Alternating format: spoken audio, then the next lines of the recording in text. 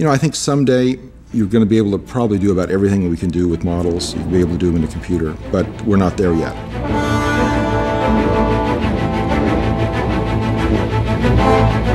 It just takes longer at this point in time for them to build and finish a CG model than it does for them just to build one.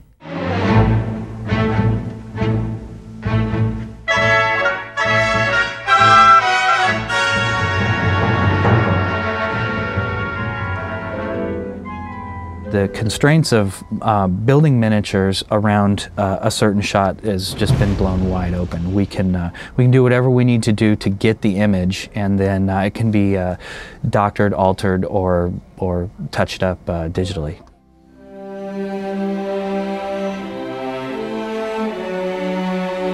The major shifts in visual effects since I've been in this profession, that's just incredible. I just turned around and suddenly we're in the computer world. The models are used as a starting point, and then they have digital enhancements on top of them. So it's not like we just do the model and put it in the picture and it's done. So we got one side, which we call a hero side of the model, which is where we spend all our time making things real nice. Our miniatures are built with the filmmaking process in mind. We're not just building a piece of art, we're building something that needs to be photographed. This will actually break into several sections for shooting, which pieces will be removable so cameras can get in and such. You shoot them in various angles and things of what you need for the scenes, but you can actually pull them out and move them around and reconfigure them. Terrific. Right.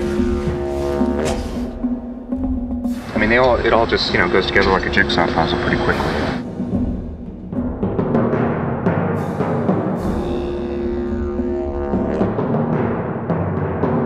We have people who have very strong art backgrounds, and we have electricians, we have painters.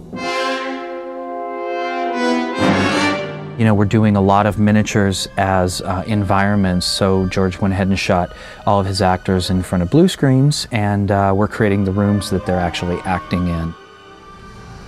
So this is a 10-scale miniature of the interior corridor. Here's the artwork we started with.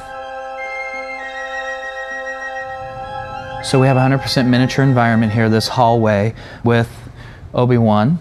That definitely sells it. Once a character goes into a model like this, it's a done deal, it's sold, and you really believe it. And what you're seeing is all the miniature stuff that we shot. And then the thing that you're missing here, because this is shot in production, is all the digital stuff that goes in there that will change. But I don't think the shot will change. I mean, we've got that bug from George. Whenever we change a shot, it's usually finished. It's really just a way of getting a lot of detail very fast without, having to spend a huge amount of time on the computer to do it. If the shot requires the camera to be, say, inside a room or inside an environment, the detail and level of model making needs to be exact and perfect.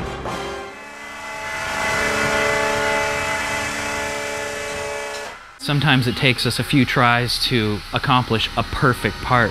This one looks pretty good. You can see right here there's a dimple in the piece that can really be highlighted and blow it. So the idea is no dust, perfect part. We have model makers that know just how to make a model look like it's correctly aged and built and structured correctly and weighted. It looks like a building has actually got the right weight to it. There's no detail on this plane at all, but by breaking it up with paint and creating aging and drips, it's an illusion of a three-dimensionality to this part that doesn't exist. We have a limited amount of resources, a limited amount of time, and then you build whatever you need to build to accomplish a shot. In the computer world, all the computer guys would need to learn how to make the models, but also make them or be able to render them in time, especially organic shapes, but even a lot of architectural models is very time-consuming. And it's faster and better still to do a lot of work with models.